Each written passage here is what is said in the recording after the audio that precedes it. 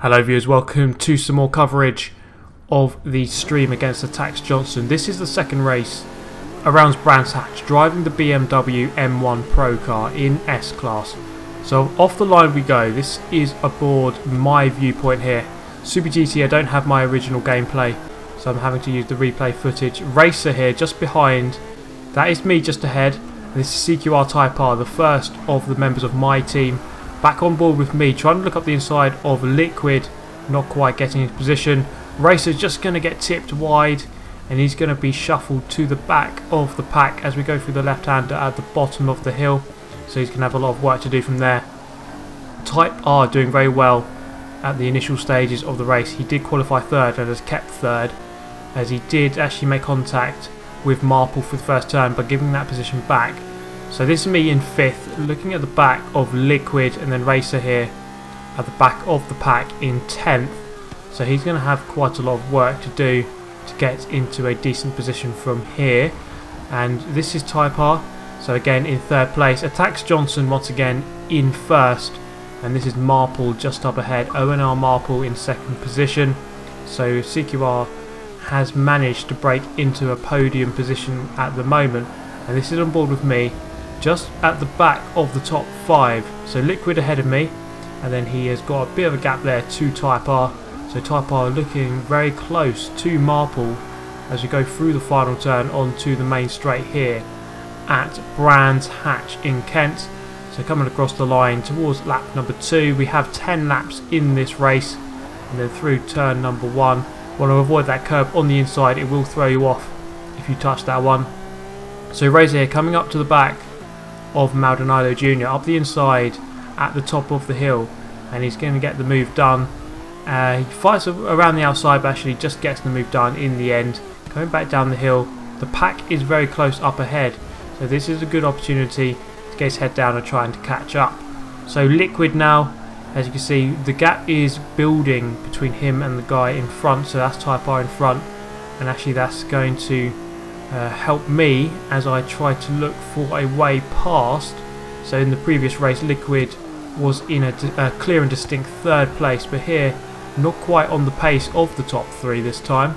So I'm going to try to capitalise on that through the right hand kink as we go downhill now. This is a very tricky section to get right. It's a blind turn in entry for this turn. It goes in very narrow, and that is going to put him on the back foot on the exit. This left-hander not very good overtaking opportunity. It is very hard to overtake around this Brands Hatch circuit. The Type R is looking for a move into the final turn, but again not quite able to do it there. As I mentioned in the previous race, it's very hard to get alongside people and outbrake them in this race. And this is a couple of laps ahead, so Racer has caught up with the main pack. That is Lucifer getting very wide, just catching the edge of that curb. We all know that that curb, and most curbs indeed around this track, are pretty much a nightmare. So back towards GTZ Liquid. He is 4th overall, 3rd for the Johnson team. So as it stands here, Type R in 3rd and myself in 5th are the best 2 members of my team. It's very much a team-based score here, looking just to try to get ahead of members of the opposing team. And Liquid is going to go wide, and that is going to give me the run as we approach the final turn, and I just get ahead before we get to the braking zone, and I am through into 4th position. Now I'm very pleased with the 4th position in this calibre of race. Some very good drivers in this race. More than pleased to be in 4th position. So Liquid going to try to retake that 4th position, getting very close on the apex, but then I'll just accelerate away as we go up the hill towards turn 2. He's going to lock up ever so slightly up there, and then taking a late apex for good drive down the hill towards turn 3. Type R just losing the tail here of the top 2, so that is Marple actually putting in a very good lap, getting right onto the back of Johnson to put some pressure onto him. Liquid again likewise putting some pressure on me. I'm not really going to drive away so quickly in this one. Now as for lap times, we're targeting 1 minute 27s in this race around this track in this car. Anything below a 1:28 is a very good time. and the top guys here, so Johnson, Marple and Type R, will be consistently getting 27s, perhaps low 27s, as they are lapping ever so slightly quicker. And as you can see there, they have got a margin of about 2 seconds, so we do skip forwards to Type R once again. He has got a nice margin over myself in 4th, so he doesn't really have to worry too much about the action back there. But the action is actually kicking off just ahead. Johnson almost going off. I think they did briefly make contact there through the final turn, but Marple is going to retain 2nd. Johnson just staying in the lead. It looked like it was going to kick off there, and Type R would have been ready to pounce straight into the lead had they made contact. But unfortunately for my team, Johnson and Marple are very good drivers, and they're not quite going to wipe each other out, unlike, you know, Mercedes in Formula 1, for example. Into turn number 4, very tricky turn to get right. You're looking for a late apex really around here, but the car does grip very nicely once you get the throttle down. It does actually grip quite nicely on the exits of the turns. It's on the entry where it gets a little bit squirrely, to use that kind of word, and through the long right-hander, getting nicely hooked up on the apex. Type R actually putting a very good lap in so far, and now you can see it's a very close three-way battle for the lead of the race, but it's going to be, as I say, very hard to get past.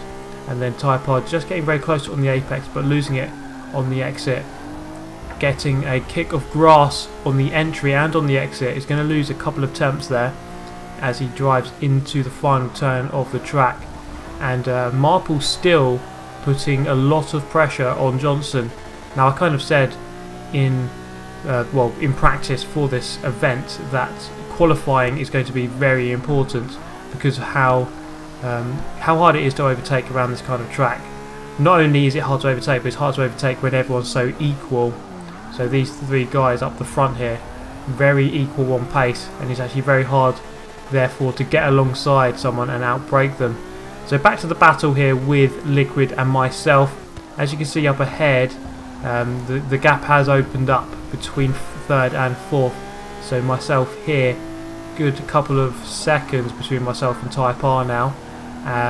Further back in the race, Racer did manage to get through into 6th position, so he's directly behind this battle.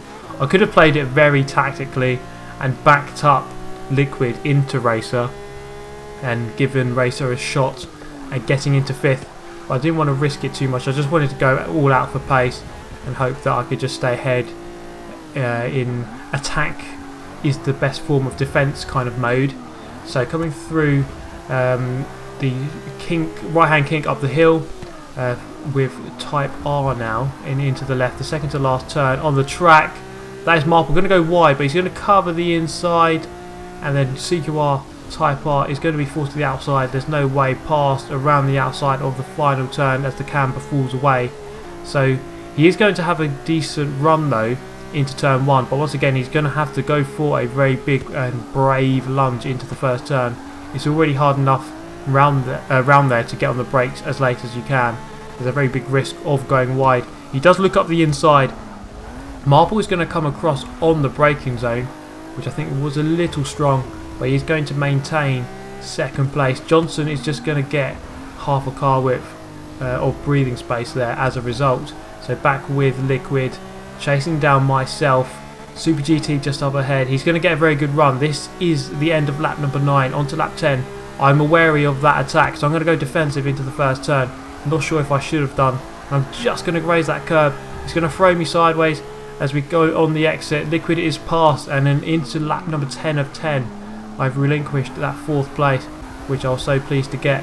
And on the exit of the 2nd turn, coming down the hill, doesn't look like I'm going to be able to go for an immediate retake of 4th position, but I will try to stick as close as I can, because you never know, there might be another mistake. Into turn 4, braking quite early, going for a late entry, and then cutting back for a decent exit. I do actually get a little bit of oversteer on the exit, and Liquid is going to get a couple of 100 feet there, or a couple of tens of feet, but very crucial space there that he is gaining on me. So through the long right at the back of the GP circuit here at Brands Hatch, taking over the curb, plenty of curb there on the inside. Coming uphill, this is going to be where I could possibly catch up quite a lot. Liquid was going very narrow into there. I am actually quicker through there on this lap, but it's probably not going to be enough as we come up to the end of the race. Very unlikely I can get up the inside from here, and he's going to be too far behind. So back on board with Type R. That is Johnson going to win the race from Marple in second, then Type R. Liquid here in fourth. I was very close on the run up to the line, almost taking fourth once again. And maybe if there was another lap I could have had a shot up the inside there into turn one. But that was going to be the end of the race. So Johnson winning that one quite comfortably, although Marple did give him a very good run for his money. Type R doing very well to stick with them and finish in third. Now that is going to bring a close to this video. I hope you have enjoyed it, guys. I will try to bring you the Catalonia race. I mentioned in the previous video that I wouldn't be able to bring it to you, but I think Johnson will be sending me the replay, so I should be able to get some coverage for that. Might not be immediately after this video though, so it might take a while to get this third video out. But I hope you have enjoyed this one and the previous race at Nürburgring, and I will link Johnson's channel and Twitch channel below in the description if you would like to view the entire stream once again. And I hope you have enjoyed this one, guys. Let me know your thoughts on the race. Thank you very much for watching. As always, hit that like button if you did like it. Subscribe for more of the same. Like this great Forza racing, and I hope to see you next time. Thanks for watching. Goodbye.